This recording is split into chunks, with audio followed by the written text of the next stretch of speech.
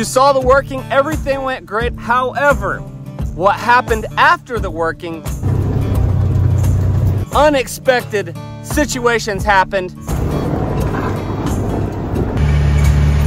And I'm gonna tell you all about it and how the rest of the day went. This one's having a calf that you haven't seen yet.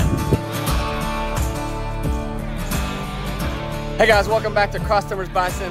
I'm Dusty.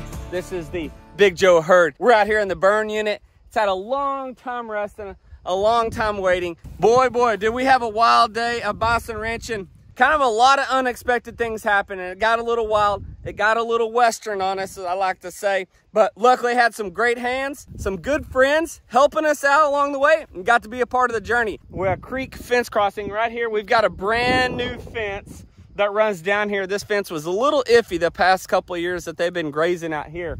We had to get a new fence built. Well, what comes with that is our creek runs right through the middle of our property. We got an H-brace in there. We put up some temporary fencing so we could let the bison out here and get them in their grazing management plan and get them going. So my friends were with me. I said, hey guys, before we go let these bison out, we got to go do some fence patch work to do.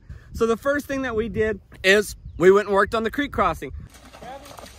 I mean, if you're just tying them to the wire, yeah. For now, I just do them on the ends. That way, when it flows through, it'll break the wire and the T-post will stay. Marissa, hand us another T-post. Yep, in just a minute. That works. Can I just pick any T-post? Is there like? I mean, you're only about a foot out. Hey.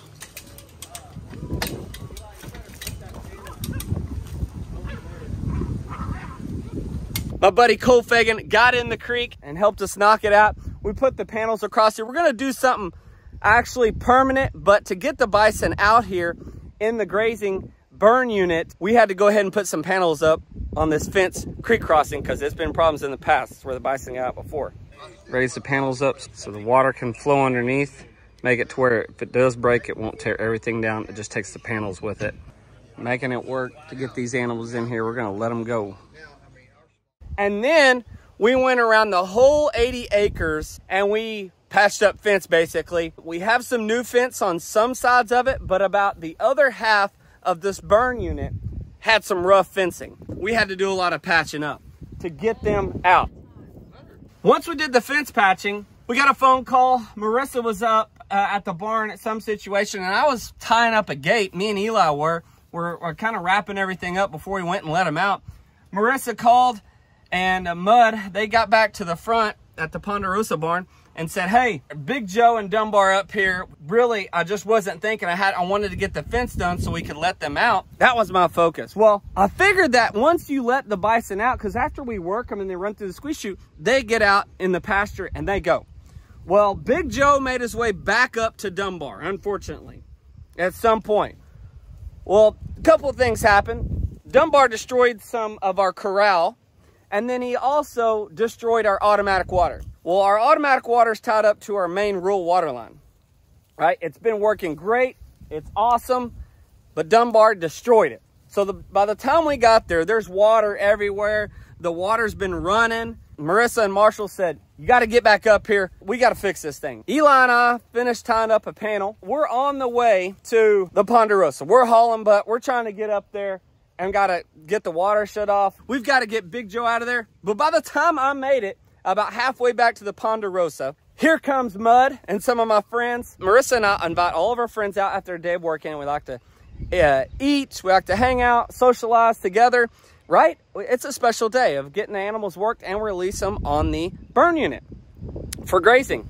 And well, I'm about halfway back and Mud is coming with the ATV. And guess who he's got in front of him?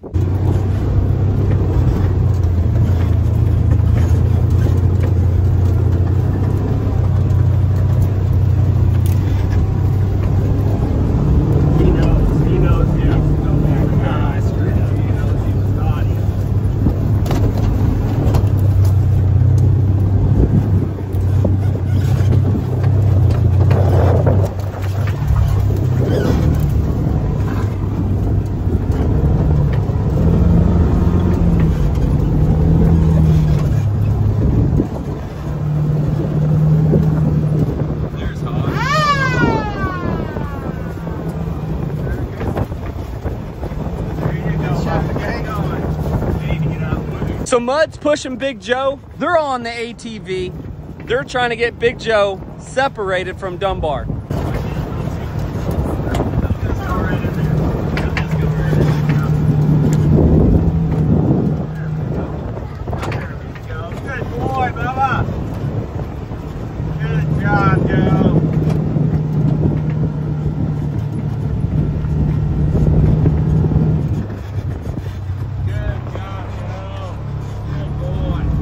Marshall and them did a great job of getting Big Joe away from Dunbar. That's not an easy task. They got it taken care of. It didn't stop from there. He's a good boy. He just had to have a little fun. Dang, Hoss got so good. Well, once we got Big Joe and Hoss in pasture 3, that's where the whole entire big herd was. But they're hanging out in the far western part of this 40 acres. They wanted far away from the handling, far away from the barn as they could get, right? Maybe Hoss would be nicer.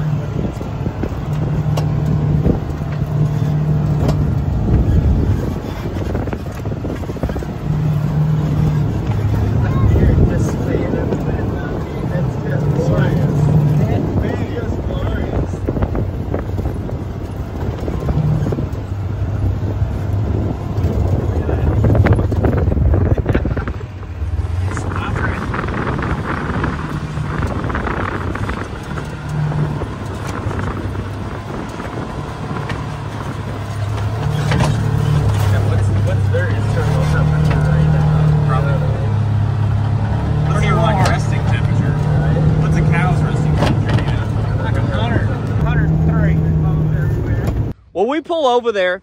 We've got to get them from pasture 3 to the 9 acres and into the burn unit. And so with the ATV, they know the ATV.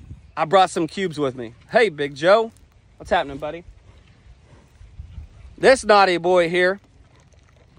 Well, he's pooping right now. That sounds terrible.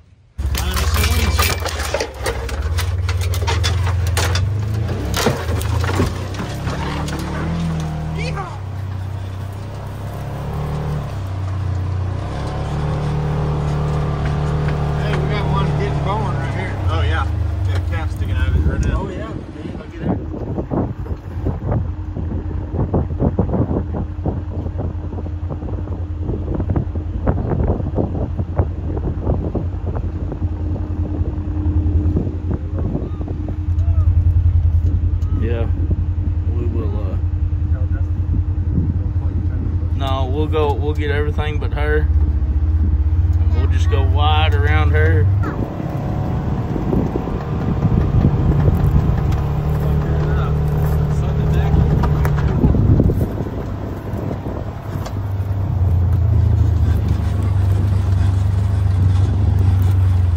Little red dog. They're cute. She did kind of suck it back in a little. That's a great picture right there. Look at that.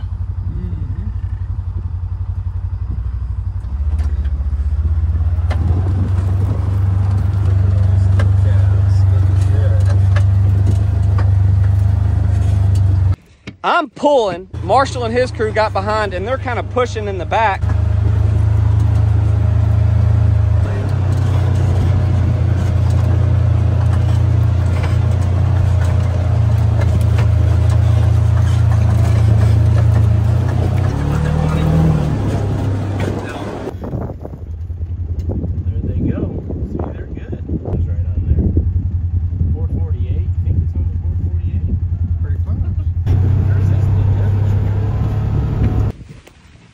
All right, I'll sit in here. Peaches is following me. She's doing a great job of being a leader. Come on! Because they know something's up when it's like this. I'm shaking the bucket. They're following. And we get them all the way there. As soon as they come through the gate and into the burn unit, a cow comes by us, and she's got 2 hooves hanging out. Come on!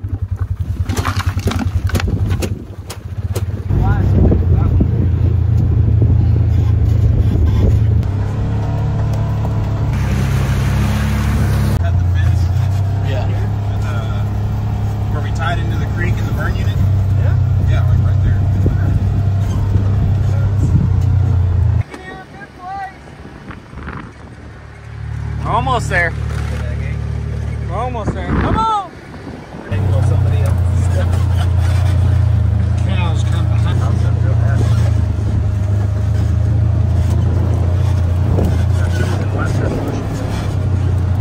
Peaches, first one in. Just stop and eat grass.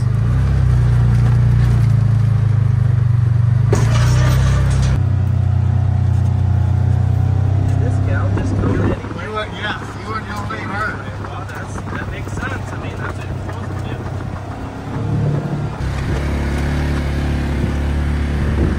Got this straggler coming behind us right here. Let's stick out there. At least the hooves are pointed the right way. Well, you can exercise and get that thing going, maybe.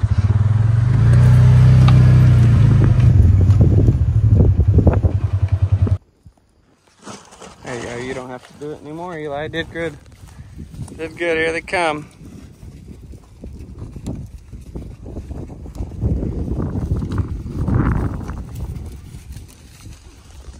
Marshall and the guys are pushing them from the back.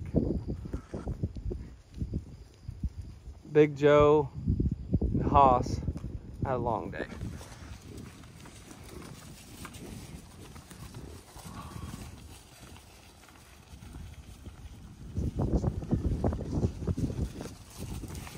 There's the red dogs. There's Haas. Big Joe, tongue's out. He's tired.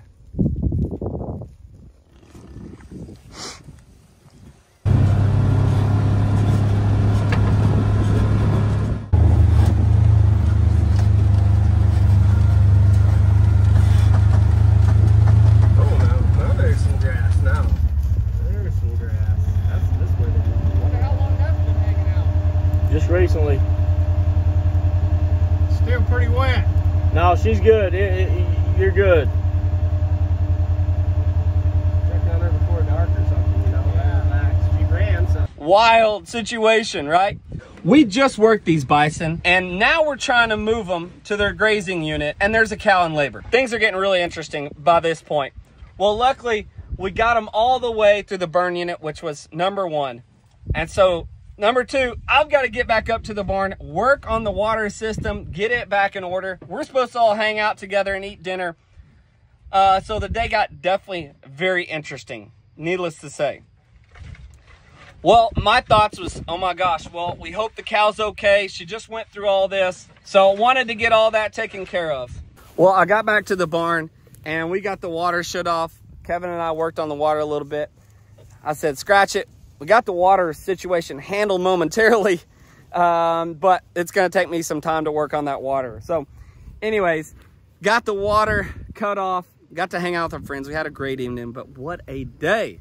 We reached our goal. We got all the animals worked, and then we reached our second goal, is get them to the burn unit so they could start living the dream out here on this green grass. The third thing, and I was really worried about that cow. So the next day, Brooks and Marissa and I had to go do a herd check. We wanted to see how the 134 Wolverine heifer did with her first time calf.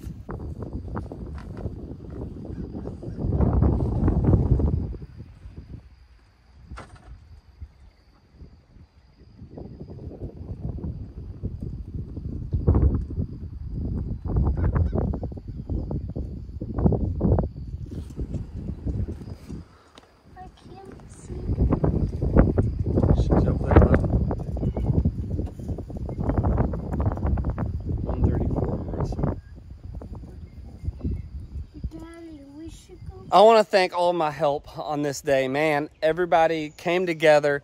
We got the bison work, and then some more friends showed up to come hang out with us, patch up some of our fencing before we let the bison out, and get this creek fence crossing taken care of right here. Put the panels over it. Cole hopped out there, took his shoes off, hopped out there. Never slowed down to think about helping us. So we love people being a part of everything and being a part of this special day of working the bison and then getting them out on the grazing unit to start their grazing for this year. With all their help, Mud, Kevin, Eli, Marissa, Cole Fagan, all their help. I appreciate it so much. It's so fun doing this sort of stuff with your friends, right? And we enjoy having them around. We love their company, and they're all good people, which makes it so much better. And we're celebrating an awesome animal. We're celebrating the opportunity and the chance to raise the American bison. And it's really fun, and it makes it even better when you can bring your friends along with you and family to be a part of it all. Big thanks to all of them for helping. Thank you guys for helping us. We'll let you know the outcome of the calf. You guys stay tuned. Thanks for Bison Rancher with us. We'll see you guys next time. Hey guys. Hey buddy.